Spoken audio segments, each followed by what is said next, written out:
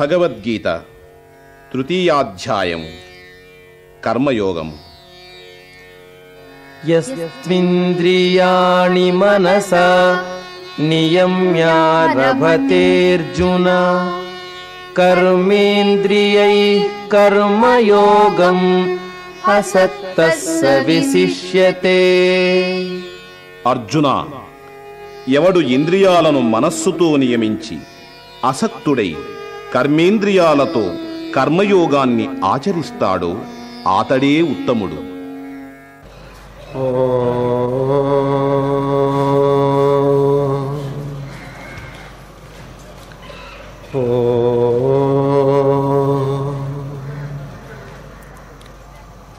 ఓం నమో బ్రహ్మాదిభ్యో బ్రహ్మ విద్యా సంప్రదాయ కర్తృభ్యో వంశ ఋషిభ్యో మహద్భ్యో నమో గురుభ్యః. ఓం మంగళం గురుదేవాయ మహనీయ గుణాత్మనే సర్వలోకశరణ్యాయ సాధురూపాయ మంగళం.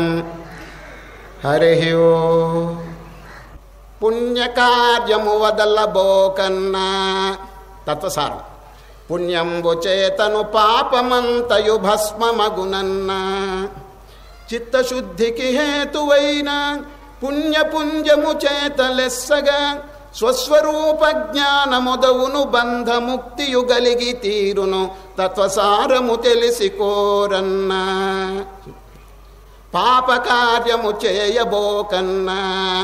పాప ఫలితము పరమ దుఃఖము తెలిసి కోరన్నా.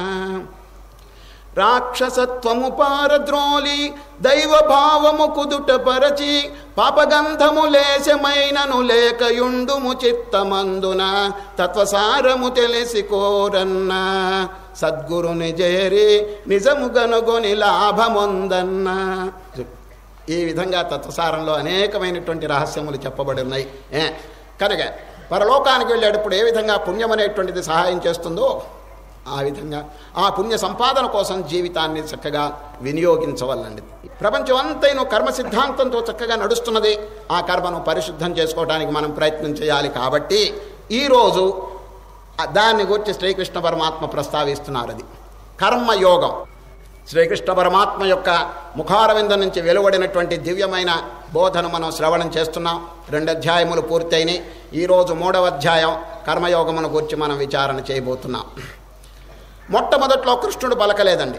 ఈ అధ్యాయంలో అర్జునుడు వారు ఒక ప్రశ్న అడుగుతారు. కృష్ణ, నిన్నటి దినం ఏం చెప్పారు చూడండి.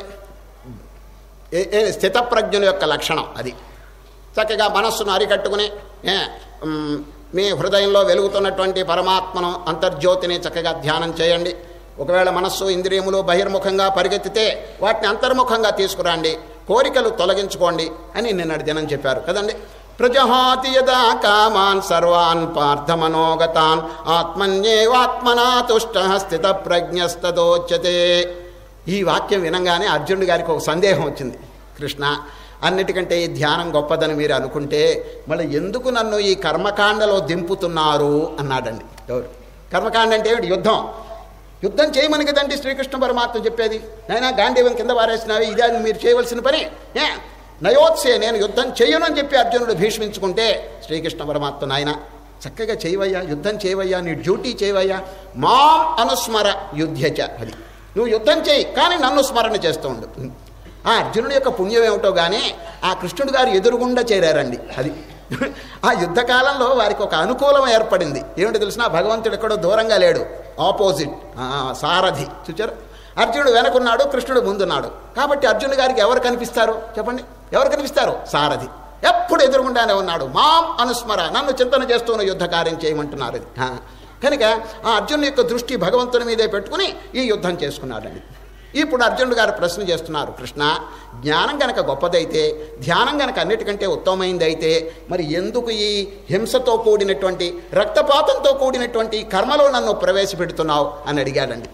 జాయసీ చేత్ కర్మణస్తే మతా బుద్ధిర్జనార్దన తత్కిం కర్మణి ఘోరే మాం నియోజయసి కేశవ. నన్ను ఈ కర్మకాండలోకి ఎందుకు దింపుతున్నారు మహానుభావ? ఏది గొప్పది, ఇటు జ్ఞానం గొప్పదా కర్మ గొప్పదా అని అర్జునుడు గారు ప్రశ్న వేశారండి. వెంటనే శ్రీకృష్ణ పరమాత్మ దాని సమాధానం ఏం చెప్తున్నారంటే, నాయన 2 మార్గములు ఉన్నాయి, కర్మ మార్గం, జ్ఞాన మార్గం. ఎవరి సంస్కారం ఏ విధంగా ఉంటుందో ఆ విధంగా వారు ఆ మార్గాన్ని అనుసరించండి, ఇద్దరు కూడా గమ్యస్థానాన్ని పొందుతారు. ఇటు కర్మయోగం చక్కగా ఆచరించిన, ఇటు జ్ఞానయోగం చక్కగా ఆచరించిన ఇద్దరు కూడా లక్ష్యాన్ని పొందుతారు. చండి, లోకేస్మిన్ ద్విధా నిష్ఠా పురా ప్రోక్త మయా నఘ జ్ఞానయోగేన సాంఖ్యానాం కర్మయోగేన యోగినాం. అది ఒక్కొక్కరి టెంపర్మెంట్, ఒక్కొక్కరి టెండెన్సీ ఒక్కో రకంగా ఉంటుంది. చూడండి, ఇప్పుడు రమణ మహర్షులు, మీరు పేరు విన్నారు కదండి, రమణ మహర్షులు తిరువణ్ణామల. వారు ఎక్కడికి వెళ్ళరండి, ఆ తిరువణ్ణామల వారి ఆశ్రమంలో కూర్చుంటారు. ఎవరైనా వస్తే పెద్ద ఉపన్యాసం చెప్పరండి, బోధలు ఎక్కువగా చెప్పరు. మీరెవరో తెలుసుకోండి, ఇంతేనండి వారి బోధ. మీరెవరో తెలుసుకోండి అని అంటారండి, అంతే. అది ఎంత గొప్ప బోధ అండి అది. తానెవరో అందరికీ తెలియదండి. ప్రతివారికి తాను దేహం అని చెప్పి అనుకుంటున్నారు కానీ లోపల ఆత్మ అని చెప్పి ఎవరికి తెలియదు. కనుక మహర్షులు వారు ఎవరికైనా బోధ చెప్పాలంటే, నాయన నో దై సెల్ఫ్ అంటారు. నో దై సెల్ఫ్, మీరెవరో తెలుసుకోండి. ఇక వాడి ఇంటికి వెళ్ళి విచారణ చేయాలి. సరే, వారికి జ్ఞాన మార్గం, దీని పేరు జ్ఞాన మార్గం అండి, తన్ను తాను తెలుసుకోవటం. ఇది మరికొందరు ఇప్పుడు చూడండి, గాంధీ మహాత్ముడు ఎంతసేపటికి లోకల్లో ప్రవేశించి అందరికీ ఉపకారం చేయాలి, సేవ చేయాలని చెప్పి కర్మ మార్గంలో ప్రవేశించారు మహాత్ముడు. చూచారు, వీరిద్దరిలో ఎవరు గొప్పవారు చెప్పండి? ఆ ప్రశ్న, గొప్పతనం అనేటువంటిది మనం చెప్పలేమండి. ఇద్దరు కూడా గొప్పవారే. వీరు ఈ మార్గం, వారు ఆ మార్గం. వీరి సంస్కారం ఇట్లా ఉంది, వారి సంస్కారం ఇట్లా ఉంది. ఇద్దరు కూడా పవిత్రమైనటువంటి ఆచరణ కలిగి ఉంటున్నారు, గమ్యస్థానాన్ని ఇద్దరు కూడా పొందగలరు అని శ్రీకృష్ణ పరమాత్మ చెప్తున్నారండి. ఎవరి సంస్కారం ఎట్లా ఉందో దాన్ని అనుసరించండి, దీంట్లో తప్పు లేదు. లోకేస్మిన్ ద్విధా నిష్ఠా పురా ప్రోక్త మయా నఘ జ్ఞానయోగేన సాంఖ్యానాం కర్మయోగేన యోగినాం. అయితే బట్ అంటారండి, ఒక పెద్ద బట్టు పెట్టారు ఇక్కడ. బట్ అంటే అయితే. ఈ కర్మయోగం ఆచరించకుండా జ్ఞానయోగంలోకి ఎవరూ ప్రవేశించలేరు, ఇంపాసిబుల్ అనేసినారండి సార్. న కర్మణా మనారంభా నైష్కర్మ్యం పురుషోస్నుతే నచ సన్యసనాదేవా సిద్ధిం సమధిగచ్చతి. ఈ కర్మయోగం వల్ల ఏమవుతుందో తెలుసండి, మనస్సు శుద్ధపడుతుందండి అది. మరి మనస్సు శుద్ధపడకుండా మీరు ఆత్మజ్ఞానం ఎట్లా పొందగలరు? దేర్ఫోర్ కర్మ అనేది అన్నిటికంటే ఇంపార్టెంట్ అని శ్రీకృష్ణ పరమాత్మ చెప్తున్నారు. సరే, కర్మయోగమును ఆచరించుకుంటూ మనస్సును శుద్ధపరచుకుని జ్ఞానంలో ప్రవేశించాలి. సరే, కర్మ, భక్తి, జ్ఞానం, ఇదండి 3. ఈ విధంగా పైకి పోవాలండి. కర్మయోగం, భక్తి యోగం, జ్ఞానయోగం. సరే, ఆ కర్మ చేత చిత్తశుద్ధి కలిగితే చక్కర భగవంతుని మీద భక్తి కలుగుతుందండి. ఆ భక్తి కలిగితే సర్వేశ్వరుని యొక్క అనుగ్రహం చేత ఆత్మజ్ఞానం ఉదయిస్తుందండి. కర్మణా జాయతే భక్తి, శాస్త్ర ప్రమాణం. కర్మణా జాయతే భక్తి, భక్త్యా జ్ఞానం ప్రజాయతే, జ్ఞానాత్ ప్రజాయతే ముక్తి ఇది శాస్త్రేషు నిర్ణయ. కర్మయోగం చేత భక్తి యోగం, భక్తి యోగం చేత జ్ఞానయోగం లభిస్తుంది. అది ఏనాటికైనా జ్ఞానయోగం గొప్పదండి, అన్నిటికంటే గొప్పది అది. ఎందుకంటే సర్వం కర్మాఖిలం పార్థ జ్ఞానే పరిసమాప్యతే. ఎన్ని ఇతరమైనటువంటి కర్మకాండలు చేసినా అన్నీ కూడా జ్ఞానంలో కలిసిపోతాయండి అది. కనుక ఆ జ్ఞానం అనేది అన్నిటికంటే చాలా సుపీరియర్ స్టేట్ ఉంది. కానీ అది ఎవరికి లభిస్తుంది? ఇటు చిత్తశుద్ధి లేకుండా, పుణ్యకార్యములు ఆచరించకుండా, మనస్సు అపవిత్రంగా ఉంటే, మలినంగా ఉంటే, కామక్రోధాదులతో కూడి ఉంటే, రజోగుణ తమోగుణాత్మకంగా ఉంటే మనస్సు ఎవరికి జ్ఞానం కలుగుతుంది? ఎవరికి కలగదది. అద్దం మురికిగా ఉంటే ఎవరి ముఖం కనిపిస్తుంది చెప్పండి? మురికి అద్దంతో ఎవరికి? ఓ పెద్ద పండితుడు అండి, ఏమండి పండితుడు అద్దం చూసుకున్నాడు, అద్దం మురికిగా ఉంది, ముఖం కనిపిస్తుందా? పాండిత్యం ఏమైనా ఉపయోగిస్తుందా చెప్పండి? అక్కడ ఒక బలవంతుడు ఉన్నాడు, మంచి బలవంతుడు, అద్దం చూసుకున్నాడు, మురికిగా ఉంది, ముఖం కనిపిస్తుందా బలవంతుడికి చెప్పండి? ఒక ఆయన పెద్ద ఉద్యోగం, అధికారి, ఆ అధికారి అద్దం చూసుకున్న ముఖం కనిపిస్తుందా? లేదు. ఎవరికి కనిపిస్తుంది? విద్య లేదు, ధనం లేదు, అధికారం లేదు, కానీ అద్దం తుడుచుకున్నాడు ఒక ఆయన, ఆయనకి కనిపిస్తుందండి. చూచారా? ఈ ఆత్మ అనుభవం ఎవరికి కలుగుతుందంటే ఈ ప్రాపంచికమైనటువంటి వస్తువులతో ఏవి సంబంధం లేదండి. ఇది ప్యూరిఫికేషన్ ఆఫ్ హార్ట్, అది హృదయ పవిత్రత ఎవరికి ఉన్నదో వారికి కనిపిస్తుందండి. ఇది వారికి భగవంతుని యొక్క సాక్షాత్కారం. అకస్మాత్తుగా అన్ని వదిలిపెట్టి ఏకాంతానికి వెళ్తే వేస్ట్ ఆఫ్ లైఫ్ అనేస్తున్నారు. జీవితం సర్వనాశనం అయిపోతుంది, ఉభయభ్రష్టం. అది ఆ శ్లోకం వినండి.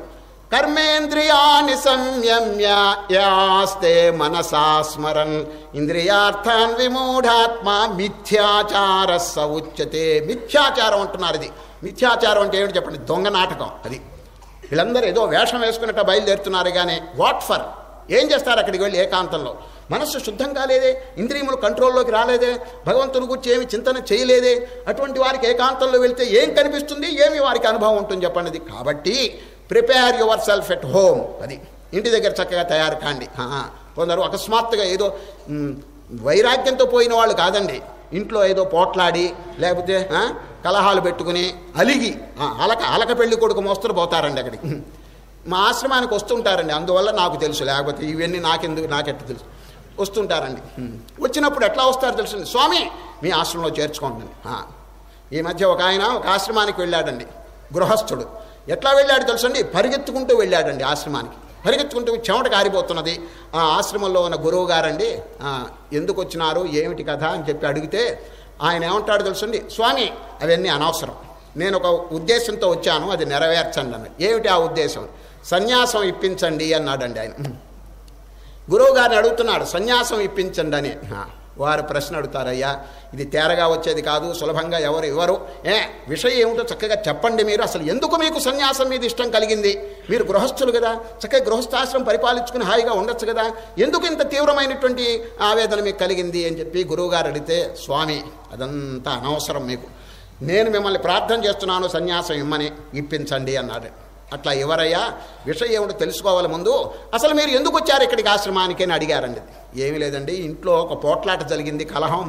ఎవరితో అని అడిగారు. మా ఆవిడితో అన్నాడు. ఆవిడ అంటే భార్య గారితో ఏదో కలహం వచ్చిందటండి. ఆ కలహంలో ఈయన తెంచుకుని బయటకు వచ్చి పడిపోయినాడు. అది అందువల్ల వచ్చాను. అయితే గురువుగారు వెంటనే ఇస్తారా సన్యాసం? ప్రశ్న. మరల మీరు ఇంటికి తిరిగి వెళ్ళరా అని అడిగాడండి గురువుగారు. వెళ్ళను అన్నాడండి, అంతే ఖండితంగా చెప్పేశాడు, కుండబద్దలు కొట్టినట్టు. అయితే ఎప్పుడు వెళ్ళరా అన్నాడు. అది ఎప్పుడు వెళ్ళను అని ఆ గయోపాఖ్యానంలో పద్యం చెప్తాడండి. జలనిధులింకుగాక కులశైలములేడు నుగ్రుంకుగాక ఇంటి గడప తొక్కనే తొక్కను అని గయోపాఖ్యానంలో అప్ప గురువుగారికి పరమానందం, ఎంత వైరాగ్యం. ఈయనకి సన్యాసం ఇస్తే బాగుండునేమో అని ఆలోచిస్తూ ఒక్క ప్రశ్న అడిగారు. ఏమిటి తెలుసండి? సపోజ్ మీరు ఇక్కడ సన్యాసం ఇస్తాను, ఇక్కడ ఆశ్రమంలో ఉంటున్నారు, మీ భార్య గారు మీరు ఇక్కడ ఉన్నట్టు తెలుసుకుని, మీ అడ్రస్ తెలుసుకుని ఇక్కడికి వచ్చారు. మీ భార్య గారు మీ కాళ్ళ మీద పడి ప్రార్థన చేశారు, ఏమండి పొరపాటు జరిగింది, ఇంటికి తిరిగి రాండి అని చెప్పేవారు ఆహ్వానం చేశారనుకోండి, అప్పుడేం చేస్తారు అని అడిగాడండి. అప్పటి సంగతి ఆలోచించుకోవచ్చులే అన్నాడండి.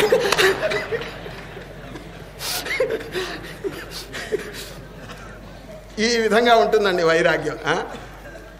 కర్మయోగం ఆచరించకుండా, చిత్తశుద్ధి కలగకుండా, ఇంద్రియాలని నిగ్రహించకుండా పరిగెత్తుకుని వెళితే ఏం లాభం చెప్పండి? ఆ రహస్యం ఈరోజు శ్రీకృష్ణ పరమాత్మ చెప్తున్నారు. కర్మేంద్రియాణి సంయమ్య. అది ఏకాంతమునకు వెళ్ళటం అంటే కర్మేంద్రియములను నిగ్రహించటం. ఏమిటి కర్మేంద్రియం? చేతులు కాళ్ళు. ఈ కదలకుండా ఒక చోట కూర్చున్నారు, గుహలో కూర్చున్నాడు, లేకపోతే గుళ్ళో కూర్చున్నాడు, ఏం లాభం? యాస్తే మనసా స్మరన్. మనస్సు ముల్లోకములు తిరుగుతుందండి. మీరు ఏకాంతానికి వెళ్ళినా మనస్సు కుదుటపడదండి. అక్కడ శరీరం మాత్రం కుదుటపడవచ్చు.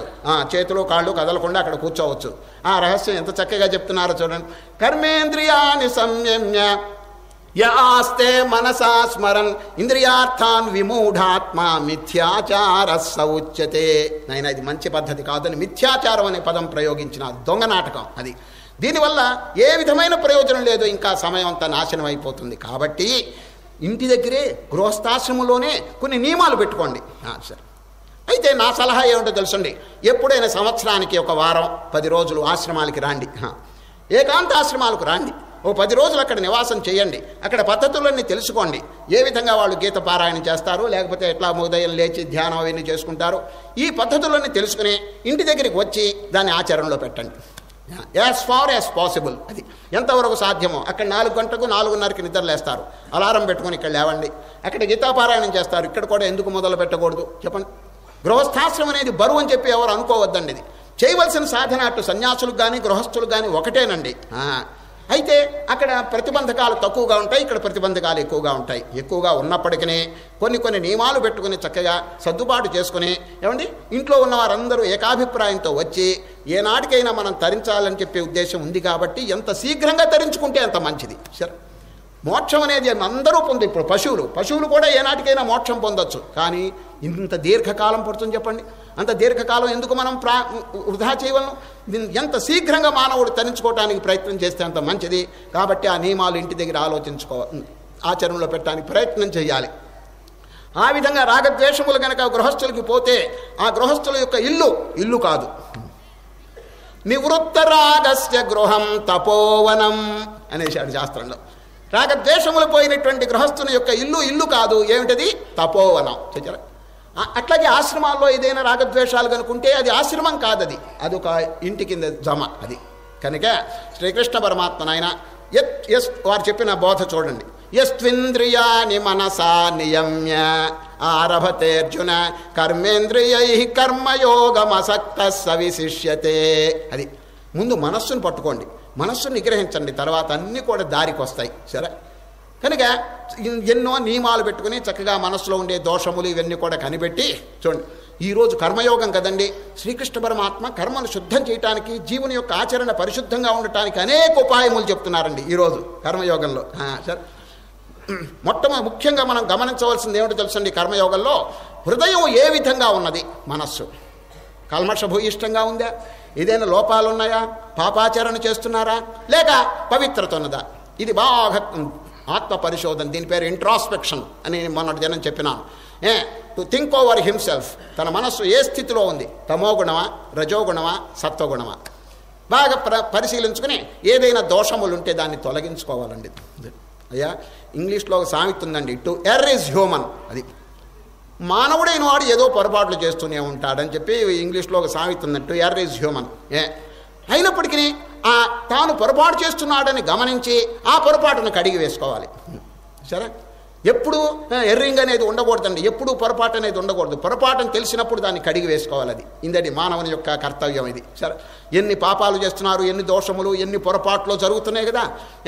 ధ్యానం అంటే ఇదేనండి. కొంతసేపు ఏదో భగవన్నామం బాగా చింతన చేయండి, తర్వాత ఏమండి ఏ స్థితిలో నా మనస్సున్నది, ఏమి దోషములు ఈరోజు నాలో కలిగినాయి, ఏ చేయరాని పనులు ఏం చేసినానని రాత్రి పరుండబోయే ముందుగా ఒక్కసారి ఇంట్రాస్పెక్షన్ పరిశోధన చేసుకోండి, ఆత్మ పరిశోధన చేయాలి. దానిలో అన్నీ బయటపడతాయండి. ఇదిగో ఈ అబద్ధం మాట్లాడాను, ఈ అపచారం చేసినాను, ఇదిగో ఈ అపకారం, ఇవన్నీ కూడా బయటపడతాయి. మరుసటి రోజు అవి చేయకుండా ఉండండి. అవి చేయకుండా ఉండటానికి ప్రయత్నం చేయాలండి. అది ఒక ఆశ్రమంలో ఏం జరిగిందో తెలుసండి. గురువుగారు శిష్యునికి ఒక బోధ చెప్పాడు. ఎవరైనా ఆయన, నువ్వు ఏదైనా దోషములు పొరపాట్లు కనుక చేస్తే ఒక డైరీలో రాసుకో. ఈరోజు నేను అబద్ధం మాట్లాడాను, ఈరోజు పొరపాటు చేశాను రాసుకో.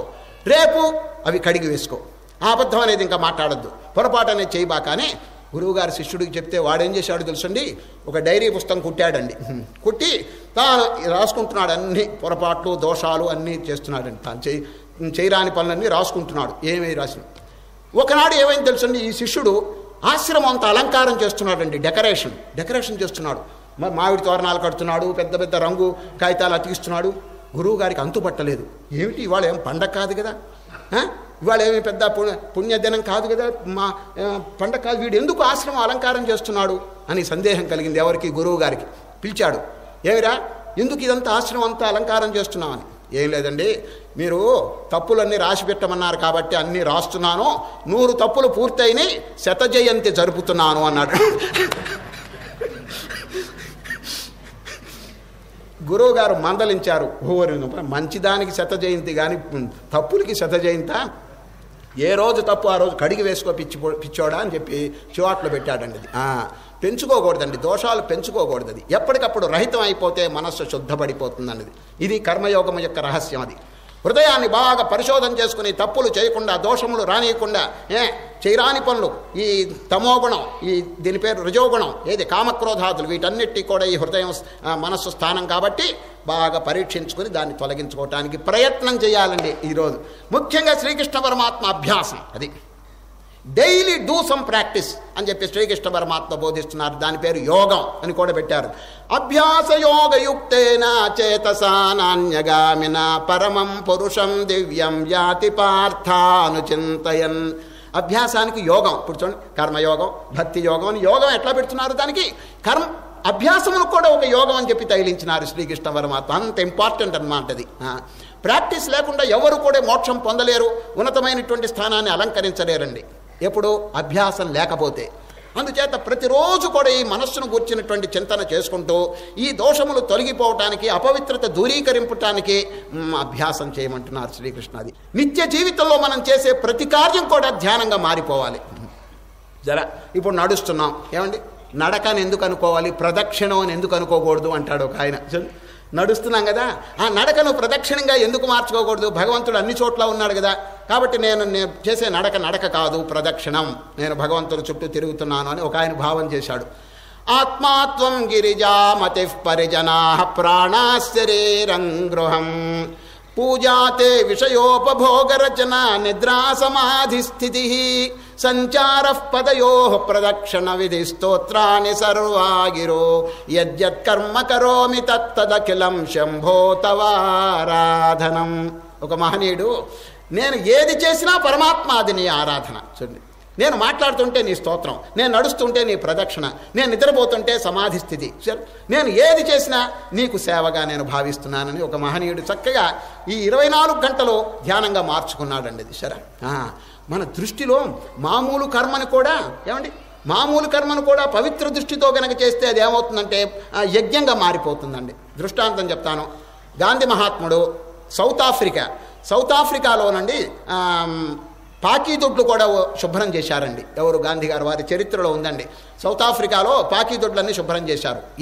ఏ దృష్టితో వారు చేశారు చెప్పండి. ఇది అపవిత్రమైన కార్యం అయినప్పటికీ నేను నారాయణ స్వరూపులైన వారికి సేవ చేస్తున్నాను. చూసారు, పాకీదొడ్లు శుభ్రం చేస్తూ వారు ఏమని భావం చేస్తున్నారు, ఇది అపవిత్రమైన కార్యం అని అనుకోవటం లేదండి. ఇది నేను నారాయణ స్వరూపులైనటువంటి ప్రజలకు నేను సేవ చేస్తున్నాననే భావంతో వారు చేసేటప్పటికీ ఆ చిన్న కార్యం మహాయజ్ఞంగా మారిపోతుందండి. సరే సరే, we shall be judged not by the kind of work we do but by the spirit with which we do it అన్నాడండి ఒక మహనీయుడు. మళ్ళీ చెప్తున్నాను, we shall be judged not by the kind of work we do but by the spirit with which we do it. అది మనం చేసే పని ఏదే అని చెప్పి కాదు, ఏ ఉద్దేశంతో భావంతో మనం చేస్తున్నామో అది గొప్పది అని ఒక మహనీయుడు చక్కగా చెప్పినాడండి. ఇటువంటివన్నీ కూడానండి కర్మయోగంలో మనం నేర్చుకోవాల్సినటువంటి విషయం నుండి. చిన్న పని అయినప్పటికీ కూడా పెద్ద బుద్ధితో చేయాలి. సార్, ఇంగ్లీష్లో ఒక చక్కని వాక్యం ఉందండి. The greatness of a man lies not in doing great things in a great way but in doing small things in a great way అన్నారండి ఒక మహనీయుడు. పెద్ద కార్యములను గొప్పగా చేయటంలో లేదు మానవుడి యొక్క గొప్పతనం, చిన్న కార్యములను పెద్ద బుద్ధితో చేయాలి. అది చిన్న కార్యం అని చెప్పి అనుకోవద్దండి. లోకసేవ, ప్రజలకు ఉపకారం అనేటువంటిది ఎంత గొప్ప కార్యం చెప్పండి. అది కనుక 24 గంటల్లో మనం ఏది చేస్తున్నా ఆ భగవంతుని యొక్క సేవ అని చెప్పేసి మనం చేసుకుంటే జీవితం మహాపవిత్రం అయిపోతుందండి. దానికి ఒక చిన్న సలహా ఇస్తాను మీకు. ఏమిటంటే, రాత్రి పరుండబోతారు చూడండి, పండుకోబోయేటప్పుడు వెంటనే పండుకోవద్దండి. ఆ పడక మీద కూర్చుని ఒక్క 5 నిమిషాలు ఆ భగవచ్చింతన చేసి తర్వాత పండుకోండి. దైవధ్యానం, దైవచింతన చేసి తర్వాత పండుకోండి. మరల పొద్దున్నే లేవంగానే ఒక 5 నిమిషాలు భగవచ్చింతన చేయండి. అప్పుడు ఏమవుతుందో తెలుసిన, మధ్యలో ఉన్న నిద్ర అది ధ్యానంగా మారిపోతుందండి. ఇది దీంట్లో ఉన్న రహస్యం. మధ్యలో ఉన్నటువంటి నిద్ర ఉన్న చూడండి, అది కేవలం జీవితం యొక్క నాశనం కాదది, అది ధ్యానం కింద మారిపోతుందండి. అది లేకపోతేనండి వికారములతో కనుక పండుకుంటే లేనిపోని దుస్వప్నాలు ఇవన్నీ వచ్చి నాశనం అయిపోతుందండి. అది సరే, ఇటువంటి ఉపాయముల చేతండి 24 గంటలో ఎంతో పుణ్యం సంపాదించడానికి కర్మయోగం ద్వారా మనకి అవకాశం ఉన్నది అని శ్రీకృష్ణ పరమాత్మ చక్కగా ప్రబోధం చేస్తున్నారండి ఈరోజు. ఈ కర్మయోగాన్ని చక్కగా తస్మాత్ అసక్త సతతం కార్యం కర్మ సమాచర అసక్తో హ్యాచరన్ కర్మ పరమాప్నోతి పూరుష. కర్మయోగంలో తగులుకోకుండా చేయండి, అన్అటాచ్డ్. అది కన్ను చూడవచ్చు, చెవి వినవచ్చు, నోరు మాట్లాడవచ్చు, అన్ని కార్యములు చేయవచ్చును, కానీ దాంట్లో తగులుకోకబాకండి ఆయన. అది మానవుడికి కర్తృత్వం అంటే ఏంటి? అహం. ఈ అహం అనేది జాస్తిగా ఉన్నదండి. అది నేను చేస్తున్నాను అని. నారాయణ, వీడు ఎవడండి? He's instrument in the hands of the all mighty. అది భగవంతుని చేతిలో వీడు ఒక ఉపకరణం అండి. మరి ఏమో నేను చేస్తున్నానని అహంకారం దేనికి చెప్పండి. ఆ అహం అనేది పనికిరాదండి, దాన్ని కడిగి వేసుకోవాలి, దాన్ని దులిపి వేయాలన్నది. భగవంతుని చేతిలో మనం అందరం కూడా ఇన్స్ట్రుమెంట్స్ అంటే ఉపకరణములు. భగవంతుడు ఈ జగత్తంతైన కూడా నిర్వహిస్తున్నాడు. మానవుడు ఎవడండి? అల్పుడు. వీడికి ఎందుకండి కర్తృత్వం, అహంకారం, ఇవన్నీ దేనికి చెప్పండి? అది లేకుండా కార్యములు కనుక చేసుకుంటే, ఆ కర్తృత్వం లేకుండా కనుక చేసుకుంటే అది దివ్యమైనటువంటి పుణ్యాన్ని కలుగు చేసేటువంటి అవకాశం లభిస్తుంది వాడికి. అర్థమైందండి? ఇప్పుడు జీవులు ఎందుకంటే పతనం అయిపోతున్నారు? ఈ అహంకారం, నేను చేస్తున్నానని. ఇంగ్లీష్లోనండి దాని పేరు ఈగోయిజం అంటారండి. ఈగోయిజం అంటే అహం, నేను చేస్తున్నాననేటువంటి వెర్రవీగుతున్నారని. ఏమిటండి వీడు చేసేది? ఎంతకాలం బతుకుతాడు వీడు? అనంతకాలం నుంచి ఒక మహత్తరమైనటువంటి శక్తి జగత్తునంతటినీ కూడా నిర్వహిస్తున్నది కదా. వీడిదో మొన్న వచ్చాడు, మొన్న పోతాడు మళ్ళీ కొంతకాలానికి. నేను అని చెప్పేసి ఎందుకు వీడు ఇంత వెర్రవేగాలి చెప్పండి? మహా రాజులు ఏమో సంపాదించుకునే వాళ్ళందరూ కూడా అహంభావం కలిగి ఏమైపోయినారు వారందరూ చెప్పండి కొంచెం. కారే రాజులు, చక్కని పద్యం అండి. ఎంతమంది రాజులు పుట్టారు. రాజ్యములు గలుగవే గర్వోన్నతిన్ పొందరే వారేరి అంటాడు ఒక ఆయన. ఏమైపోయినారు చెప్పండి? ఆ గర్వించినటువంటి మహారాజులంతా ధూళిలో కలిసిపోయినారు, శ్మశానంలో చూడండి, దుమ్ములో కలిసిపోయినారు. గర్వోన్నతిన్ వారేరి అంటాడు. ఇది ఎక్కడున్నారు చూపించండి ఇప్పుడు అన్నారు. పోని ఉన్నారనుకోండి, లేక ఇంకో చోటికి వెళ్ళారనుకోండి, ఏమైనా మూట కట్టుకుని వెళ్ళారా? వారేరి అనేది ఫస్ట్ క్వశ్చన్. ఎక్కడికి పోయినా సిరి మూట కట్టుకుని పోవంచాలిరే, డబ్బు ఏమైనా మూట కట్టుకుని పైకి పోయినారా? కాబట్టి అహంకారం అనేది పనికి రాదన్నది. ఎంతసేపటికి నీ పాద కమల సేవయో, ఈ పద్ధతి ఉండాలండి. సరే, ఆ పరమాత్మ దగ్గర జీవుడు ఎవరండి? కనుక వినయ విధేయతలు కలిగి ఆ పరమాత్మతో చింతనతో మనస్సును చక్కగా ఏకీభవించి జీవితాన్ని గడపటం చాలా మంచిదండి. అది సరే, అహంకారం పనికిరాదు. బ్రహ్మాండవంతైన కూడా ఒక మహత్తరమైన శక్తి కోటాను కోట్ల సంవత్సరం నుంచి జరుపుతున్నదండి. పూర్వేషామపి గురుః కాలేన అనవచ్ఛేదాత్. కాలము చేత తెంపబడిన వాడు ఒక్కడే ఉన్నాడండి ఈ ప్రపంచంలో. తక్కిన వారందరూ కూడా కాలం చేత ఛేదింపబడుతున్నారు. ఎవరండి? జీవులు. కాలం చేత ఛేదింపబడని వాడు ఎవడు చెప్పండి? కాలకాలుడు. భగవంతుని పేరు ఏమిటి తెలుసండి? కాలకాలుడు. అది కాలుడు అంటే యముడండి. ఆ యముని కూడా దాటినటువంటి శక్తి వారికి ఉన్నదన్నది. అందుచేత కాలకాలుడైనటువంటి పరమాత్మకు ఈ కాలం అనేది ఒక లెక్కండిది. ఈ కాలగర్భంలో పడి అందరూ నాశనం అయిపోతుంటే వారండి సాక్షిగా చూస్తున్నారండి. సరే, సర్వసాక్షిగా చూస్తున్నారు. ఈ జగన్నాటకానికి వారంతా సాక్షి అండి. ఇప్పుడు మీరంతా రాకపోవడం ఈ దీపం ఉన్నది, ఇప్పుడు దీపం వెలుగుతున్నది, మీరంతా వెళ్ళిపోయినా కూడా దీపం వెలుగుతుందండి. ఆ విధంగా ఉంటాడు పరమాత్మది. సర్వధీ సాక్షిభూతం. సర్వధీ అందరి యొక్క మనస్సులకి సాక్షిగా ఉండి వారు చేసే కార్యములన్నీ జాగ్రత్తగా చూస్తున్నారు. వీడు నేను చేస్తున్నానని అహంతో వెర్రవేగుతున్నాడండి. అది మంచిది కాదు. కర్మయోగంలో ముఖ్యంగా మనం నేర్చుకోవాల్సింది ఏమిటంటే నిరహంభావం. అది కన్ను చూడవచ్చును, చెవి వినవచ్చును, అన్ని కార్యములు చేయవచ్చును, కానీ నేను చేస్తున్నాననే అహంకారం పనికిరాదన్నది.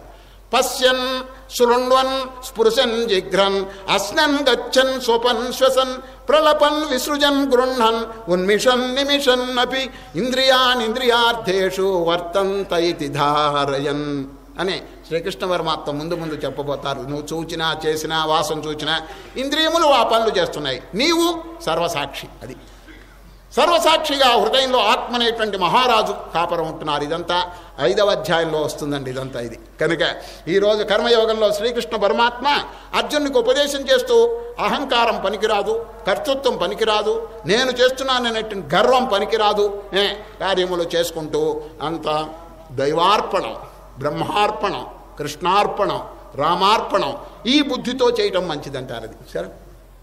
అయితే ఇక్కడ రహస్యం ఉందండి. ఏదైనా పాపకార్యం చేసి కృష్ణార్పణం అనబాకండి. అది ఒకవేళ అట్లా అర్పణ చేసినా వారు తీసుకోరండి. It will be return to the sender. అది మళ్ళీ తిరిగి వచ్చేస్తుందండి. అది ఈ విధంగా కర్తృత్వం అహంకారం పోగొట్టుకుని కార్యములు చేయటంలో ఎవరైనా ఆదర్శం ఉన్నారా అని చెప్పి అడిగితే జనక మహారాజు అనే ఈరోజు కర్మయోగంలో శ్రీకృష్ణ పరమాత్మ చెప్తున్నారన్నది. కర్మణైవ హి సంసిద్ధిమా స్థిత జనకాదయ. జనకుడు మొదలైనవారు ఆదయ. ఒక జనకుడే కాదండి, మొదలైన మహర్షులు ఎంతమందో రాజర్షులు ఈ విధంగా కర్మయోగంలో ప్రవేశించి పవిత్రతను పొందినారు. అదేం పుణ్యమో కానీ జనకునికి భగవద్గీతలో వారి పేరు ప్రవేశించిందండి. గీతా మాహాత్యంలో వారి పేరు వచ్చిందండి. ఇప్పుడు చూడండి 3వ అధ్యాయంలో జనకుడి పేరు వచ్చిందా లేదా? ఎంత సాధన చేసినాడంటే ఇంత ఉన్నతిని పొందటానికి కారణం ఏమిటంటే సాధన. వారి చరిత్ర ఉదయం పూట వస్తుందండి యోగ వాసిష్టంలో. జనకుడు ఏదో రాముల వారి మామగారు అని చెప్పి మనం అనుకుంటున్నాం, ఏదో మిథిలాపట్టణానికి రాజు అని చెప్పి మనం అనుకుంటున్నాం. ఎంత సాధన చేశారో వారి జీవిత చరిత్ర చూస్తే తెలుస్తుందన్నది. ఒక్క ఘట్టం చెప్తాను. ఆకాశంలో నుంచి సిద్ధులు పోతున్నారండి. సిద్ధులు 7 మంది సిద్ధులు పోతున్నారు. జనక మహారాజు ఉద్యానవనంలో ఉన్నాడండి ఏకాంతంగా. ఆకాశంలో సిద్ధులు పోతూ, అది ఏం పుణ్యం అండి, జనకుని యొక్క పుణ్యం ఫలించింది. ఆ 7 మంది 7 శ్లోకాలు.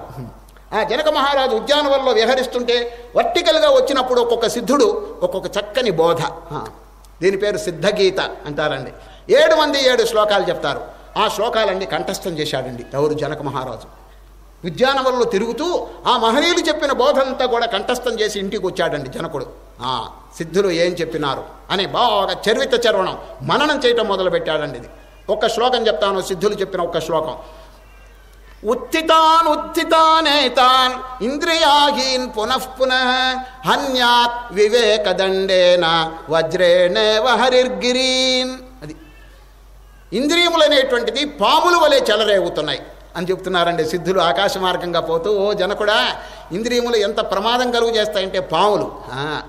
ఉత్థితాన్ పైకి లేస్తున్నాయి పడగలు ఎత్తుకుని జీవుల్ని కాటు వేస్తున్నాయి. ఉత్థితాన్ ఉత్థితానేతాన్ ఇంద్రియాహీన్. అహి అంటే ఏమిటి చెప్పండి సంస్కృతంలో? పాము. ఇంద్రియములు అనేటువంటి పాములు జీవుల్ని బాధ పెడుతున్నాయి. ఏం చేయవలను? హన్యాత్, ఒక కర్ర తీసుకుని ఒక దెబ్బ కొట్టండి వాటిని. సరే, ఏమి కర్ర? మామూలు కర్ర కాదు, వివేకము. వివేకం అనేటువంటి కర్రతో వాటిని కొట్టి దూరంగా పంపించేసేయండి అంటున్నారు. చూడండి, హన్యాత్ వివేకదండేన వజ్రేణేవ హరిర్గిరీన్. ఇటువంటి బోధలు చక్కగా వారు చేస్తే జనక మహారాజు వాటిని ఇంటి దగ్గర కూర్చుని బాగా మననం చేసి ఆ ఇంద్రియములను నిగ్రహించడానికి ప్రయత్నం చేశారండి. అది వారిలో ఉన్న గొప్పతనం. గృహస్థాశ్రమం పరిపాలిస్తున్నప్పటికీ తామరాకు మీద నీటి బిందువులే ప్రవర్తించినారండి. ఇది వైరాగ్యం కలిగి ఉన్నారు. అంతా విడిచి ఎక్కడికి పోలేదండి. రాజ్యము చక్కగా పాలిస్తున్నారు, కానీ మనస్సు పరిపూర్ణమైన వైరాగ్యంతో కూడింది. ఆహా, ఈ ప్రపంచం అనేది నన్ను ఉద్ధరించదు, ఈ వైభవములు, ఈ ధనము, ఈ సంపదలు నన్ను కాపాడవు. నన్ను కాపాడేది ఏంటి? నా ఆత్మ. అది భగవంతుడు నాలో వెలుగుతున్నాడు, వారిని తెలుసుకోవటమే నేను చేయవలసిన కార్యం అని జనక మహారాజుని చక్కని ఆత్మవిచారణ చేసి తరించిపోయినాడు. కాబట్టి వారి పేరు భగవద్గీతలో ప్రవేశించింది. చూడండి, ఎంతమందో రాజులు ఉన్నారు కదా, ఒక్కరి పేరైనా దాంట్లో వచ్చిందా చెప్పండి? జనకాదయ అని శ్రీకృష్ణ పరమాత్మ జనకుడిని ముందు పెట్టారన్నది. అదేవిధంగా మాహాత్మ్యం, గీతా మాహాత్మ్యంలో కూడా చూడండి, గీతామాశ్రిత్య బహవో భూభుజో జనకాదయ. చూడండి, మాహాత్మ్యంలో గీత ఉంది. బృహదారణ్యకోపనిషత్తు తెరవండి, అక్కడ యాజ్ఞవల్కుడు జనక మహారాజుకు బోధించినటువంటి ఘట్టం ఉందండి. చూచారు, ఉపనిషత్తులోను గీతలోను ఎక్కడ చూసినా వారి పేరు ఎందుకు ఇంత వ్యాపకంగా ఉంది చెప్పండి? అది సాధన. చక్కగా సాధించినారు. వారికి ఆకాశంలోంచి మోక్షం అనేది వారి మీద ఊడిపడలేదండి. ఇది హీ ప్రాక్టీస్డ్ ఇట్. మరి తక్కిన వారు అంత రాజ్యం పరిపాలిస్తున్న జనకుడే సాధన చేసి మోక్షం పొందితే తక్కిన వాళ్ళు ఎందుకు చిన్న గృహస్థాశ్రమం పాలించలేరా చెప్పండి? పాలించుకుంటూ ఎవరు మోక్షం పొందలేరా? వారు మనకి ఆదర్శం అండి. వారు ఏ విధమైనటువంటి సాధన చేసినారో మనం కూడా కొన్ని నియమాలు, ప్రిన్సిపుల్స్ ఇవన్నీ పెట్టుకుని సాధన చేయాలండి. తప్పకుండా అందరికీ కూడా అటువంటి శాంతి సుఖం కలుగుతున్నది. కనుక కర్మణైవ హి సంసిద్ధిమాస్థిత జనకాదయ లోక సంగ్రహమేవాపి సంపశ్యన్ కర్తుమర్హసి. అర్జున, సాధన చెయ్యండి. ఆ జనకుడు ఏ విధంగా సాధన చేసినాడో ఆ విధంగా ఇప్పుడు చేస్తున్నారో చెప్పండి. అది వచ్చిన లోపం. ఈ ఆధ్యాత్మిక స్థితిలో నుండి ముఖ్యంగా మనం గమనించవలసింది అభ్యాసం అండి. ఎవరు కూడా కంగారు పడక్కర్లేదు. ఏవో సాధువులు సన్యాసులు వారు మోక్షం పొందారు, మహర్షులు మోక్షం పొందారు, నేను గృహస్థుణ్ణి, పిల్ల మేక కలవాణ్ణి, నేనెట్లా మోక్షం పొందుతాను అని ఎవరు కూడా చింత పడవలసిన పని లేదండి, దిగులు పడవలసిన పని లేదు. ఎందుకంటే ఏ అభ్యాసం వారు చేసినారో ఆ అభ్యాసం కనుక మనం చేస్తే మనం కూడా ఉన్నతిని పొందటానికి అవకాశం ఉందండి. అది సోమరితనం, బద్ధకం ఇటువంటిది కనుక ప్రవేశించిందా నాశనం అయిపోతుందండి. అది ఈ ఆధ్యాత్మిక క్షేత్రంలో ప్రమత్తత అంటే ఏమిటి చెప్పండి? బద్ధకం. అది జ్వరపడకూడదండి. అది కనుక జ్వరపడితే ఏమవుతుంది తెలిసిన, ఇవాళ ఎందుకు, రేపు చేస్తానులే, రేపెందుకు, తర్వాత చేస్తానులే అని వాయిదాలు వేస్తుంటాడండి. అప్పుడు ఏమవుతుంది చెప్పండి? చేయవలసిన కార్యక్రమానికి విఘ్నం కలిగిపోతుందండి. జీవితం అంతం అయిపోతుంది. ఏమిటండి వాడు సాధించింది? మరలా చనిపోయిన తర్వాత మానవ జన్మ వస్తుందనే గ్యారంటీ లేదండి. మానవత్వాన్ని కాపాడుకోవాలంటే, మాధవత్వాన్ని పొందాలంటే అభ్యాసం. అది ప్రతిరోజు కూడా కొన్ని కర్మయోగంలో కొన్ని నియమాలు పెట్టుకుని చక్కగా తరించడానికి ప్రయత్నం చేయాలి. సోమరితనానికి అవకాశం ఇవ్వకూడదండి. అది ఒక ఆశ్రమంలో ఏం జరిగిందో తెలుసండి. గురువుగారికి ఒక శిష్యుడు ఉన్నాడండి. ఆ శిష్యుడు ఏ ముహూర్తంలో పుట్టాడో కానీ మహాసోమరి అండి, మహాసోమరి. చెప్పిన పని సరిగా చేయడండి వాడు. ఒకనాడు వాడిని పిలిచారు. నాయనా రా.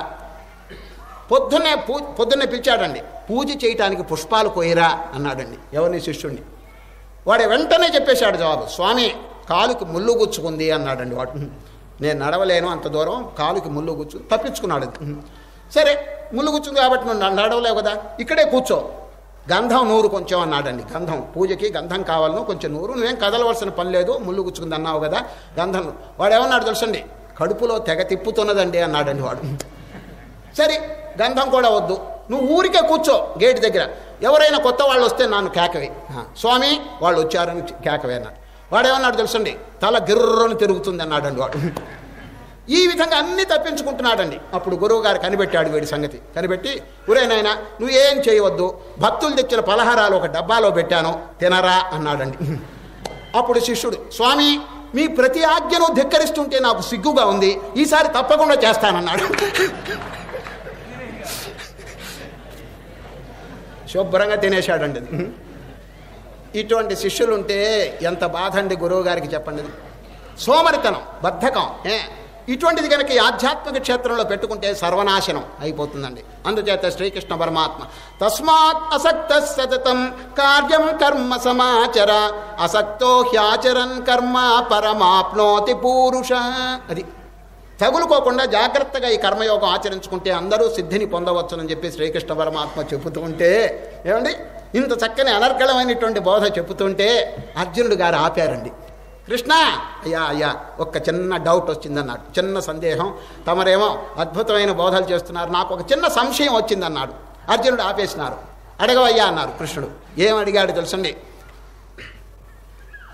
ధర్మము ఆచరించవాలని చెప్పి తమరు చెప్తున్నారే, ఎవరికి తెలియదు అంటున్నారు అర్జునుడు. ఎవరికి తెలియదు ధర్మం ఆచరించాలని, కానీ ఆ ధర్మం ఆచరించకుండా వాడు అధర్మం ఆచరిస్తున్నాడు, దానికి కారణం ఏమిటి అని అన్నాడండి. నేను చెప్పింది అర్థమైందని అర్జునుడి ప్రశ్న. అందరికీ తెలుసు, ధర్మం తెలుసు, మోక్షం తెలుసును అని, కానీ వాళ్ళు ఎందుకు ధర్మాన్ని ఆచరించట్లేదు? ధర్మం గొప్పదని తెలుసును, అధర్మం హీనమని చెప్పి తెలుసును, కానీ అధర్మం ఆచరిస్తున్నాడు కానీ ధర్మం ఆచరించట్లేదు. What is the cause for this అని అడుగుతున్నాడు అర్జునుడు. అందరికీ అర్థమైందని. ఇప్పుడు దొంగకండి దొంగతనం పాపం అని తెలియదు వాడికి, చెప్పండి. మరి ఎందుకు ఇంత జైళ్ళన్నీ కూడా నిండిపోతున్నాయి దొంగలతో? వాళ్ళు ఎందుకు ఈ దొంగతనం చేసి అక్కడికి పోయినారు? దొంగతనం పాపం కదా, వాడు ఎందుకు చేసినాడు అని అర్జునుడు యొక్క ప్రశ్న. అర్జునుడు ఏమని అడిగినారంటే, అతకేన ప్రయుక్తోయం పాపం చరతి పూరుష అనిచ్ఛన్నపి వార్ష్ణేయ బలాదివ నియోజిత. వాడు కోరనప్పటికీ బలాత్కారంగా వాడు పాపం చేస్తున్నాడే, కారణం ఏమిటి? ఏ శక్తి వాడిని ప్రేరేపణ చేసింది అని అడుగుతున్నాడు అర్జునుడు కదండి. ఇప్పుడు అందరికీ తెలుసు కదండి, అబద్ధం అనేది పాపం అని అందరికీ తెలుసు కదా. రోజుకండి డజన్కి తక్కువ ఉండవండి అబద్ధం ఆడేస్తున్నాడే. అబద్ధం పాపం అని అందరికీ తెలుసును, కానీ వాడు అబద్ధం మాట్లాడుతున్నాడు. అది అర్జునుడు అడిగిన ప్రశ్న. ఏ కారణం చేత మానవుడు ఈ పాపాలు చేస్తున్నాడు? పాపం చెడ్డదని చెప్పి తెలుసు కదా అని ప్రశ్న. ఇది చాలా ముఖ్యమైన ప్రశ్న అండి. ఎందుకంటే లోకంలో ఇటువంటి వాళ్ళు చాలామంది ఉన్నారు. పాపం అని చెప్పి తెలిసినా పాపంలో ఏలు పెడుతున్నారండి వాళ్ళు. అది అతకేన ప్రయుక్తోయం పాపం చరతి పూరుష అనిచ్ఛన్నపి వార్ష్ణేయ బలాదివ నియోజిత. బలాత్కారంగా వాడు పాపం దేని కొరకు చేస్తున్నాడు? వెంటనే శ్రీకృష్ణ పరమాత్మ సరి అయినటువంటి సమాధానం, నాయనా ఇప్పుడు చేసినటువంటిది కాదండి, పూర్వజన్మ సంస్కారం వాడిని ప్రేరేపణ చేసింది అంటున్నారు టీచర్. ఇప్పుడు కలిగినటువంటి బుద్ధులు కాదయ్యా అర్జున, అనేక జన్మల నుంచి పరంపరగా, అనేక జన్మల నుంచి వాడికి ఒక టెండెన్సీ వాసన. చూడండి, వాసన అంటే తెలుసండి సంస్కారం. తెలుగులో వాసన కాదు, తెలుగులో వాసన అంటే స్మెల్, పుష్పం సువాసన అంటారు. సంస్కృతంలో వాసన అంటే సంస్కారం. అది అనేక జన్మల్లో చేసిన పాడు అలవాట్లన్నీ సంస్కార రూపంగా వాడిలో ఉండి ఇది తప్పు అని తెలిసినా చేయిస్తున్నది బలాత్కారంగా అని చెప్తున్నారు. కామయేష క్రోధయేష రజోగుణ సముద్భవ మహాశనో మహాపాప్మ విద్యేన మిహ వైరిణం. అది వైరి అంటే శత్రువు. జీవుడికి శత్రువులు ఎవరో తెలుసండి, అనేక జన్మల్లో చేసినటువంటి పాపకార్యముల యొక్క సంస్కారములు. అది ది టెండెన్సీస్. అది ఇప్పుడు టెండెన్సీ అనేది ఎట్లా ఏర్పడుతుందో తెలుసండి. మొదట్లో ఏదో ఒక కార్యం చేస్తాడండి, చేస్తాడు. రేపు కూడా చేయరాని పని ఒకటి చేస్తాడండి. రేపు కూడా ఆ పాపకార్యం కనుక చేస్తే, ఎల్లుండి కూడా ఆ పాపకార్యం కనుక చేస్తే it will become a habit. అది అలవాటు అయిపోతుందండి. ఇది సరే, దాన్ని మార్చడం మహా కష్టం అది అని పెద్దలు చెప్తున్నారు. శ్రీకృష్ణ పరమాత్మ అదే చెప్తున్నారు. కాబట్టి ఏదైనా ఒక కార్యం చేసినప్పుడు అది పొరపాటు తెలిసినప్పుడు మళ్ళీ చేయకూడదండి దాన్ని. ఇంగ్లీష్లో ఒక మహనీయుడు చెప్పిన వాక్యం అండి, so an action reap A tendency అన్నాడు. సో అంటే నాటటం, SOW. ఒక కార్యం కనుక ఈరోజు చేసినావా, ఇటు రేపు కూడా ఆ కార్యం కనుక చేస్తే టెండెన్సీ అంటే ఒక సంస్కారంగా మారిపోతుంది అంటాడు. చూడండి, so an action reap A tendency, so A tendency reap a habit, so a habit reap A character, so A character reap your destiny. Therefore, destiny is in your own hands. You can do or undo it అనేసాడండి. సరే, ఈరోజు ఒక కార్యం కనుక చేయరాంది చేస్తే రేపది అలవాటుగా మారుతుంది. ఆ అలవాటు కనుక మళ్ళీ చేస్తే అది ఒక చరిత్ర, హ్యాబిట్గా, క్యారెక్టర్గా మారిపోతుంది. దాన్ని మార్చడం మహా కష్టం అది. కాబట్టి ఆ నాటేటువంటిదే పుణ్యకార్యం కనుక నాటితే, పుణ్యకార్యం కనుక చేస్తే అది అలవాటు అయిపోతుంది. అలవాటు ఉందే మానవుని ఉద్ధరిస్తుంది. చూచారా? కాబట్టి మనం చేసేటువంటి ప్రతి కార్యం జాగ్రత్తగా పరిశీలిస్తూ ఉండాలి. మనం చేసేది మంచిదా చెడ్డదా. చూచారా? దాని పేరు ది పవర్ ఆఫ్ డిస్క్రిమినేషన్ అంటారు ఇంగ్లీష్లో.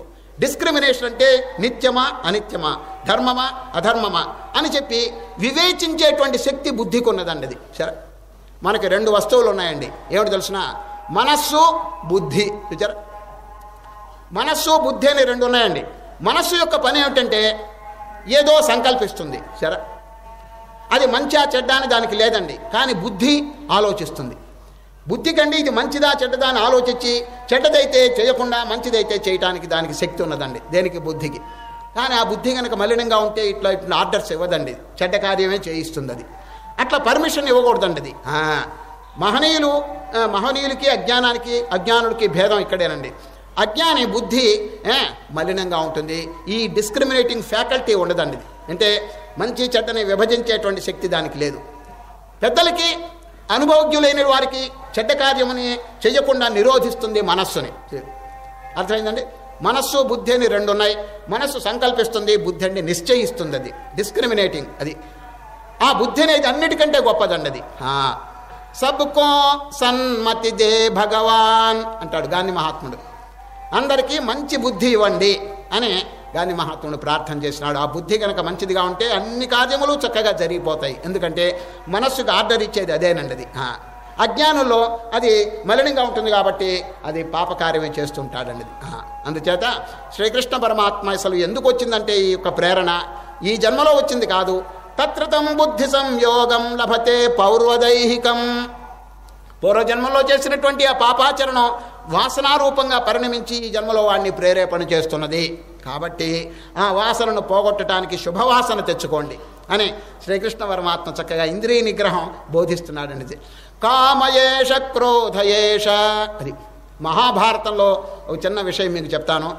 దుర్యోధనుడండి. దుర్యోధనుడిని ఒక ఆయన దగ్గరకు వచ్చి, దుర్యోధనుడు గారు, రామరామ చేయరాని పనులన్నీ చాలా చేస్తున్నావయ్యా, చెడిపోతున్నావు నీవు అన్నాడండి. ఎవరిని? దుర్యోధను. ఎందుకు ఇంత అధర్మం ఆచరిస్తావు అని చెప్పి ఒక ఆయన మందలిస్తే దుర్యోధనుడు ఏమన్నాడు తెలుసండి? నాకు అన్నీ తెలుసయ్యా, నాకు అన్నీ తెలుసు. ఏది ధర్మమో ఏది అధర్మమో అన్నీ నాకు తెలుసు అంటాడు. చూడండి, జానామి ధర్మం అంటాడు. జానామి ధర్మం, నాకు ధర్మం అంటే తెలుసును. నచ్చమే ప్రవృత్తి, చెయ్యబుద్ధి కావటం లేదు అంటాడండి. ధర్మమేమో నాకు తెలుసును కానీ చెయ్యబుద్ధి కావటం లేదంటున్నాడు. జానామి ధర్మం నచమే ప్రవృత్తి, జానామి పాపం నచమే నివృత్తి. నాయనా, నేనేమో చెడ్డవాడిని అంటున్నావా? నాకు అన్నీ తెలుసు. ధర్మం అంటే తెలుసును కానీ చేయబుద్ధి కావటం లేదయ్యా. అధర్మం అంటే ఏమిటి తెలుసు, పాపం అంటే ఏమిటి తెలుసు కానీ వదలబుద్ధి కావటం లేదు అన్నాడు. జానామి పాపం నచమే నివృత్తి, కేనాపి దేవేన హృది స్థితేన యథా నియుక్తోస్మి తథా కరోమి. దుర్యోధనుడు చెప్పిన వాక్యం అండి. నాకు అన్నీ తెలుసును, ధర్మం అంటే తెలుసును కానీ చేయబుద్ధి కావటం లేదు. అధర్మం అంటే తెలుసును కానీ వదలబుద్ధి కావటం లేదు. ఎవరో నన్ను ప్రేరేపణ చేస్తున్నారు లోపల కూర్చుని అన్నాడండి. కేనాపి దేవేన హృది స్థితేన యథా నియుక్తోస్మి తథా కరోమి. ఎవరో నన్ను ప్రేరణ చేస్తున్నారు. శ్రీకృష్ణ పరమాత్మ నాన్ సెన్స్ అన్నాడు. ఒకరు ప్రేరణ చేయటం ఏంటండి? లోపల ఎవరైనా ప్రవేశిస్తారా మనలో? లేదు.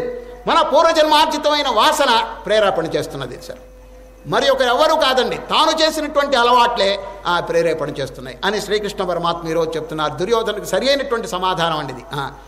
ఇంకెవరో ప్రేరణ చేస్తున్నాను దుర్యోధనుడు అంటే తప్పు అన్నాడండి శ్రీకృష్ణుడు. ఎవరు ప్రేరణ చేయట్లేదు. ఇప్పుడు మీలో ఎవరైనా ప్రవేశిస్తారా చెప్పండి? ఏదైనా చెడ్డకార్యం చేస్తుంటే ఇంకొకటి ఎవరు రారు, మీ జన్మార్జితమైనటువంటి వాసన ప్రేరేపణ చేస్తున్నది అంటున్నారు. ఆ వాసన ఎట్లా ఉంటుంది చెప్పండి?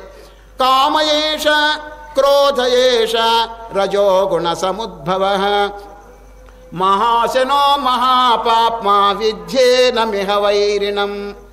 కొన్ని దుర్గుణాలు చెప్పినారండి.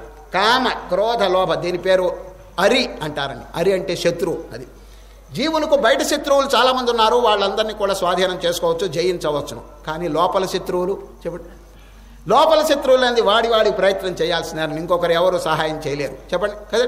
బయట శత్రువులను ఓడించడానికి ఎవరైనా 10 మంది వచ్చి సహాయం చేయగలరు చూచారా? ఇప్పుడు చూడండి, స్వరాజ్యం అనేది ఇదివరకు లేదండి భారతదేశానికి.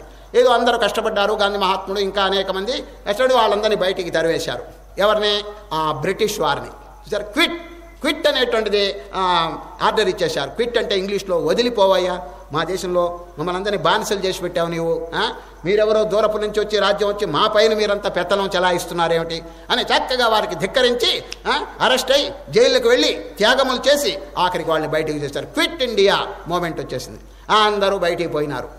పోడితే అందరూ బ్రహ్మాండంగా జెండాలు ఎగరేయటం, ఉపన్యాసములు ఇవన్నీ చేసుకుంటుంటే గాంధీ గారు దగ్గరికి ఒకరు వచ్చి, ఏమండి మీ చలవ వల్ల మా అందరికీ స్వరాజ్యం వచ్చింది, మనందరికీ మీరు కూడా దీంట్లో పాల్గొనండి ఈ ఉత్సవాల్లో అని అన్నారండి. ఎవరు? కాంగ్రెస్ కార్యకర్తలు.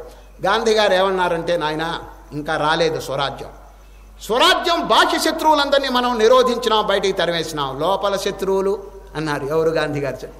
స్వరాజ్యం వచ్చిందే కానీ స్వరాజ్యం ఇంకా రాలేదు అన్నాడు. స్వరాజ్యం అంటే ఆత్మ సామ్రాజ్యం ఇంకా రాలేదు. దుర్గుణములు అనేక మంది యొక్క హృదయంలో తాండవిస్తున్నాయి. అవి కూడా ఆ శత్రువులు కూడా తరివేయటం మన యొక్క కర్తవ్యం అని గాంధీ గారు చక్కని ఉపదేశం చేశారు. కనుక బయట శత్రువులు చూడండి, ఎంతమందో యుద్ధంలో గెలిచి వాళ్ళందరినీ దూరంగా పంపించేస్తున్నారు. అంత మాత్రం చేత వారికి శాంతి కలిగిందా చెప్పండి? ప్రహ్లాదుడు తన తండ్రిని ధిక్కరించి ఒక వాక్యం చెప్పాడండి. ఎవరు? ప్రహ్లాదుడు. నాన్నగారు లోకాలన్నీ జయించేశావయ్యా నీవు అన్నాడు. ఎవరు? ప్రహ్లాదుడు. లోకములన్నీయున్ గడియలోన జయించిన వాడవు, ఇంద్రియానేకము చిత్తమున్ గెలువనేరవు. నాన్న నువ్వు అందరినీ జయించేశావు, నీ ఇంద్రియాలు నువ్వు జయించావా అని అడుగుతున్నాడు. చూడండి, నిలదీసి ప్రశ్న చేస్తున్నాడు. ఎవరు? కుమారుడు ప్రహ్లాదుడు. లోకములన్నీయున్ గడియలోన జయించిన వాడు, ఒక్క నిమిషంలో జయించేశావు లోకాలన్నీ కూడా. What for? ఏమి లాభం దానివల్ల? ఇంద్రియానేకము చిత్తమున్ గెలువనేరవు, నిన్ను నిబద్ధు చేయు భీకర శత్రులారువురు. నేను బంధించేవారు 6 మంది శత్రువులు లోపల కాచు కూర్చున్నారు. నాయన వాళ్ళను కూడా జయించవయ్యా అంటున్నాడు. ఎవరు? ప్రహ్లాద్. ఎంత చక్కని ఉపదేశం చూడండి. నిన్ను నిబద్ధు చేయు భీకర శత్రులారువురన్, ప్రభిన్నులు చేసిన ప్రాణికోటిలో విరోధి లేడొకడు, నేర్పున జూడుము దానవేశ్వర. ఇది చక్కని బోధ ప్రహ్లాదుడు తన తండ్రికి చేస్తారండి. ఈరోజు శ్రీకృష్ణ పరమాత్మ అదే బోధ చేస్తున్నారు. నాయన అనేక మంది యొక్క హృదయాల్లో ఈ శత్రువులు వచ్చి చేరినారు. అరి అంటారండి. అరి అంటే శత్రువు అండిది. కామయేష క్రోధయేష రజో గుణ సముద్భవ మహాశనో మహాపాప్మా విద్యేన మిహ వైరిణం. మహాశనం చూడండి, ఎంత అనుభవించినా కామానికి ఏమైనా తృప్తి ఉన్నదా చెప్పండి? ఇంకా ఇతరమైనటువంటి ఎన్నో అనుభవిస్తున్నాడు ఈ విషయములు, కానీ నో సాటిస్ఫాక్షన్. మహాశనం అంటే ఏమంటే తిండిపోతు. అది ఈ కామాన్ని ఇంకా ఇతరమైనటువంటి దోషాలు ఎన్ని అనుభవించినప్పటికీ సాటిస్ఫాక్షన్ లేదండి అది. ఈ సందర్భంలో మన చరిత్రలో నుండి ఒకరి యొక్క దృష్టాంతం చాలా అద్భుతంగా ఉన్నది. ఎవరో తెలుసండి? ఒక మహారాజు. ఆయన పేరేమిటి తెలిసిన? యయాతి. చూడండి, యయాతి అనేటువంటి మహారాజు ప్రపంచంలో ఉన్న సమస్త సుఖాలు అనుభవించేశాడండి. ఎవరు? యయాతి అనే మహారాజు. ముసలితనం వచ్చిందండి. ముసలితనం వస్తే లోపల కోరికలు తగ్గలేదు. శరీరం ముకుళించుకుపోతున్నది, కృషించిపోతున్నది, పళ్ళు ఊడుతున్నాయి, కంటికి చత్వారం వచ్చింది, చెవికి చెవుడు వచ్చింది, కానీ లోపల కోరికలు తగ్గలేదండి. ఎవరికి? యయాతికి. అప్పుడు వారి గురువు ఎవరో తెలుసండి? శుక్రాచార్యులు. శుక్రాచార్యుల దగ్గరికి వెళ్ళి సాష్టాంగ నమస్కారం చేసి, మహాత్మా అనుగ్రహించండి అన్నాడు. ఏమిటన్నాడు? ఏమి లేదండి, నాకు కోరికలు తగ్గలేదు, శరీరం ఏమో కృషించిపోతున్నది, కాబట్టి ఇంకొక యవ్వనం దయచేయండి అన్నాడు. యవ్వనం అయిపోయి ముసలితనం వస్తున్నది. ఈ టైంలో ప్రార్థన చేశాడు. అయ్యా ఇంకొక యవ్వనం ఎందుకు అని అడిగాడు. ఎందుకంటే కోరికలు తగ్గలేదు, అనుభవించడానికి శరీరం ఆరోగ్యంగా ఉంటే కదా అనుభవించటం. పళ్ళు ఊడిపోతే వస్తువులు ఎట్లా తినేది, భోజనం ఎట్లా, మంచి మంచి పలహారాలు ఎట్లా తినేది? ఈ విధంగా అడుగుతున్నాడండి. యవ్వనం మళ్ళీ తిరిగి రావాలి, నాకు అయిపోయింది యవ్వనం. శుక్రాచార్యుడు ఏమన్నారు తెలుసండి, నాయన ఇంతవరకు హిస్టరీలోనే అటువంటిది లేదు, అందరికీ సింగిల్ యవ్వనమే కానీ డబుల్ యవ్వనాలు లేవు ఎక్కడ. బ్రహ్మదేవుడు అట్లా ఎవరికి ఇంకొక యవ్వనం ఇవ్వలేదు, నేను ఇవ్వదలంచలేదు అన్నాడండి. మరల యయాతి కంటి వెంట ధారధారగా దుఃఖిస్తూ, మహాత్మా గురువులైనటువంటి మీకు అపారమైన శక్తులు ఉన్నాయి కదా, ఆ శక్తి ప్రభావం చేత నాకు ఇంకొక యవ్వనం దయచేయండి, కోరికలు తగ్గలేదు, ఇంకా అనుభవించాలి అని అడిగితే గురువు గారికండి కొంచెం గుండె కరిగిందండి. కరిగి, నాయన ఇంకొక యవ్వనం మాత్రం నేను ఇవ్వను, ఎవరు కానీ ఎవరైనా యువకుడు తన యవ్వనం నీకిచ్చి నీ ముసలితనం వాడు తీసుకునేటానికి అంగీకరిస్తే ఈ ట్రాన్స్ఫర్కి నేను ఒప్పుకుంటాను అన్నాడండి. అందరికి అర్థమైందండి. ఎవడైనా యువకుడు మంచి యవ్వనంగా ఉన్నవాడు తన యవ్వనం నీకిచ్చి నీ ముసలితనం వాడు తీసుకోవడానికి ఒప్పుకుంటే ఈ ట్రాన్స్ఫర్కి నేను అంగీకరిస్తాను అన్నాడు. స్వామి అంత మాత్రం చాలు అన్నాడు యయాతి. బయలుదేరాడండి. బయలుపోతే ఒక యువకుడు అట్లా పోతున్నాడండి దారి వెంట. ఏమండి యువకుడు గారు, నీ యవ్వనం నాకిచ్చి నా ముసలితనం నువ్వు తీసుకుంటావా అన్నాడు. వాడేమన్నాడు, నోరు మూసుకుని బయటికి పదా అన్నాడండి. ఏమంటే మీ వేటపాలెంలో ఎవరైనా అడిగి చూడండి, ఎవరైనా ఇస్తారేమో కొంచెం. ఎవడు ఇవ్వడండి అది. ఈ పళ్ళు ఊడిపోయిన ముసలాయన యొక్క ముసలితనం ఎవరికి కావాలండి? అందుచేత ఎవరిని అడిగినా కూడా నాన్ సెన్స్ అంటారు, బయటికి పో అంటున్నారు. ఆఖరికండి విసుగు పుట్టి తన కుమారుడిని అడిగాడండి. ఎవరు? యాతి. తన కుమారుడు, మంచి యవనంలో ఉన్నటువంటి కుమారుడు, పూర్వుడో ఎవరోనండి. అడిగితే ఆయనకి అపారమైన పితృభక్తి, తండ్రి మీద ఎంతో భక్తి. నాన్న నా యవనం తీసుకో అనేసాడండి, నీ ముసలితనం నాకి అన్నాడు. శుక్రాచార్యుని యొక్క వరప్రభావం చేత వీళ్ళిద్దరు మార్చుకున్నారండి. కుమారుని యొక్క యవ్వనం తండ్రికి వచ్చింది, తండ్రి యొక్క ముసలితనం కుమారుడికి వచ్చింది. అప్పుడు చూడండి యయాతి మంచి యువకుడిగా ఉండి ఇదివరకే ఒక లిస్టు రాసుకున్నాడండి. నాకు గనక యవ్వనం వస్తే ఈ భోగాలు నేను అనుభవిస్తాను అని 1, 2, 3 అనేక విషయ భోగాలన్నీ రాసుకున్నాడు. ఒక్కొక్కటి అనుభవించడం మొదలుపెట్టాడు. చూడండి, ఒక్కొక్కటి ఎంతకాలం అండి? హౌలాంగ్? ఈ యవ్వనం రెండో యవ్వనమైనా ఎంతకాలం ఉంటుంది? మళ్ళీ ముసలితనం రాబోతున్నదండి వాడికి. చూడండి, రెండో యవ్వనం కూడా అయిపోతుంటే కోరికలు తగ్గలేదు, మళ్ళీ ముసలితనం వస్తున్నది ఇంకోసారి. అప్పుడు అండి లోకానికి ఎటువంటి బోధ చేశాడంటే యయాతి, నజాతు కామకామానాముపభోగే నశామ్యతే అవిషా కృష్ణవర్త్మేవా భూయేవాభివర్ధతే. కోరికలు అనుభవిస్తే తగ్గనే తగ్గవు అనేశాడండి. లోకానికి చక్కని స్టేట్మెంట్ బ్రాడ్కాస్ట్ చేశాడు. నిజంగా అది మనకెంతో ప్రమాణం. ఎందుకంటే 2 యవ్వనాలు అనుభవించినటువంటి యయాతికి కూడా నో సాటిస్ఫాక్షన్, తృప్తి అనేది లేకుండా పోయి లోకానికి చక్కని అనుభవాన్ని వెల్లడించారు. నజాతు కామకామానాం ఉపభోగేన శామ్యతి. ఉపభోగేన అనుభవిస్తుంటే లగ్జరీస్, ఈ విషయములండి పూర్తి కావండి, ఇంకా అనుభవించాలనేటువంటిది ఉంటుందండి. శాస్త్రంలో ఏం చెప్పారు తెలుసండి, జీర్యంతే జీర్యత కేశ దంతా జీర్యంతి జీర్యత చక్షుశ్రోత్రాన్ని జీర్యంతే తృష్ణైకా నిరుపద్రవ. తల నెరిసిపోతున్నది, పళ్ళు ఊడిపోతున్నాయి, కానీ కోరిక మాత్రం తగ్గలేదు అని చెప్పి శాస్త్రంలో చక్కని బోధ చేశారండి. కనుక మానవుడు ఏం చేయవల్లో ఏనాటికైనా ఫుల్ స్టాప్ పెట్టవలసిందే. అదే శ్రీకృష్ణుడు ప్రజహాతి అన్నాడు నిన్న. ఈరోజు ఏమంటున్నారు, ఇది శత్రువు. కామయేష క్రోధయేష రజోగుణ సముద్భవ మహాశనో. మహాశనం, అశనం అంటే తిండి. ఎంతైనా తిండి తృప్తి లేదు. ఇప్పుడు చూడండి, అగ్నిహోత్రంలో ఏదైనా వేయండి నాకు చాలదు అంటుందండి అగ్ని. మీరు ఎన్నెన్నో ఆహుతులు వేయండి, దాంట్లో నో సాటిస్ఫాక్షన్. అందుచేత అగ్నికి ఏం పేరు పెట్టారంటే అనలం అన్నారు. అలం అంటే చాలు అని ఎవరైనా చెప్తే అలం. అనలం చాలు అని అగ్ని చెప్పదండి. ఎన్నైనా వేయండి, ఊళ్ళు దాంట్లో వేయండి, చాలు, ఇంకొక ఊరి ఉంటుంది అది. ఈ విధంగా అగ్నితో పోల్చినారండి కోరికల్ని. అనలం. చూడండి, ఈరోజు శ్రీకృష్ణ పరమాత్మ ఈ పదం ప్రయోగించారు, అనలం. చూడండి, అంటే అగ్ని. కామయేష క్రోధయేష రజోగుణ సముద్భవ మహాశనో మహాపాప్మా విద్యేన మిహ వైరిణం. ఇవి శత్రువులు. దానికి 3 దృష్టాంతాలు. ఈ 3 దృష్టాంతాలు చెప్పి విరమిస్తున్నారు శ్రీకృష్ణ పరమాత్మ ఈ అధ్యాయం. ఆ దృష్టాంతం చాలా అద్భుతంగా ఉంది, వినండి. ఏమిటంటే, ధూమేనావ్రియతే వన్నిః. వన్నిః అగ్ని జాజ్వల్యమానంగా ప్రకాశిస్తున్నది, కానీ పొగ కప్పివేస్తున్నదండి. సరే, పొగ అనేది ఎక్కడి నుంచి వచ్చింది? దానిలో నుంచే వచ్చి దాన్ని కప్పివేస్తున్నదండి. సరే, పొగ అనేది దూరం నుంచి రాలేదు, అగ్నిహోత్రంలోంచే పుట్టినటువంటి పొగ అగ్నిహోత్రాన్ని ఆవరించేస్తున్నది.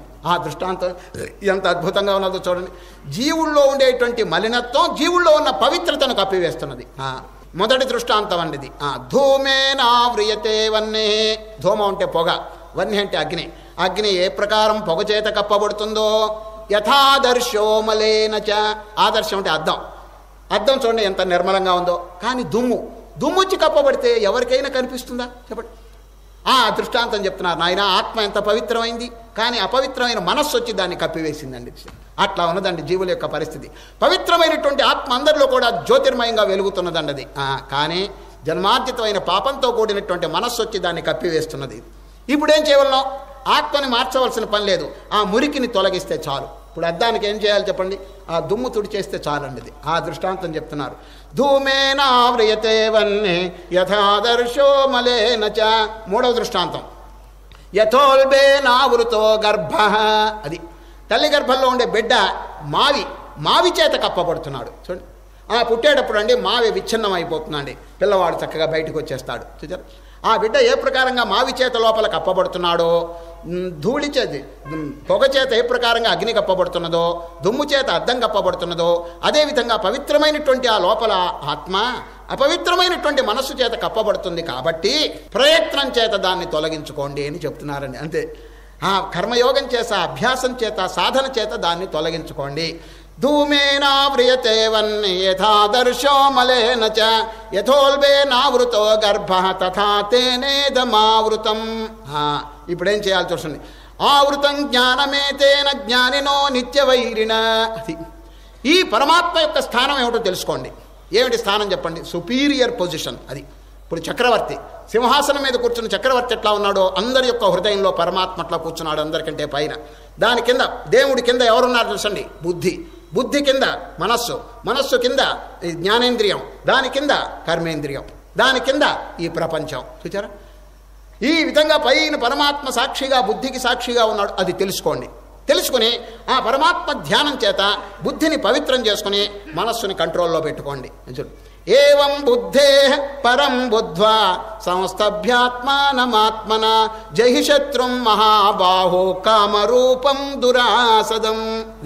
ఆ కామక్రోధాది రూపమైన శత్రువుని ఈ ప్రయత్నం చేత మీరు తొలగించుకోండి. మీ స్థానం సుపీరియర్, అందరికంటే పైన ఉన్నటువంటి ఆత్మలే కానీ ఈ కర్మేంద్రియములు ఇవన్నీ కావన్నారు.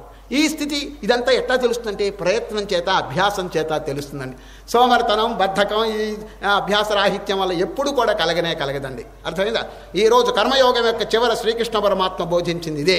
ప్రయత్నం మానవద్దు, అభ్యాసం చేయండి తప్పకుండా అన్నారు శర. కానీ ఈ కాలం ఎట్లా ఉందో తెలుసండి. శిష్యులు గురువు దగ్గరికి వెళ్ళి అడుగుతున్నారు, గురువుగారు మోక్షం నాకు దయచేయండి అంటున్నారండి. గురువుగారు ఎంత కష్టపడి మోక్షం సంపాదించుకున్నారో అది తెలియదండి. గురువుగారు మోక్షం నాకు ఇవ్వండి, నా జేబులో పెట్టండి అంటాడండి. అది ఏమైనా అట్లా ఇచ్చే వస్తువు అండి అది. గురువు ఎంత కష్టపడి ప్రయత్నం చేసి సాధన చేసినాడో శిష్యుడు కూడా అంత కష్టపడి సాధన చేస్తేనే ఆ స్థితిని పొందగలడే, కానీ లేకపోతే మోక్షం ఎట్లా వస్తుందండి? ఈ కాలం అండి సోమరితనానికి పాల్పడిపోయి శిష్యులు సరిగా కొందరు సాధన చేయకుండా ఉంటే గురుస్థానాన్ని ఆక్రమించలేకపోతున్నారు. అది కనుక సోమరితనం అనేది శ్రీకృష్ణ పరమాత్మ దాన్ని ప్రక్షాళనం చేయండి నాయన, ప్రయత్నం చేత, అభ్యాసం చేత జన్మార్జితమైనటువంటి పాప సంస్కారములను జయించండి అని ఈ అద్భుతమైనటువంటి కర్మయోగాన్ని ఈరోజు పూర్తి చేసినారు. ఓ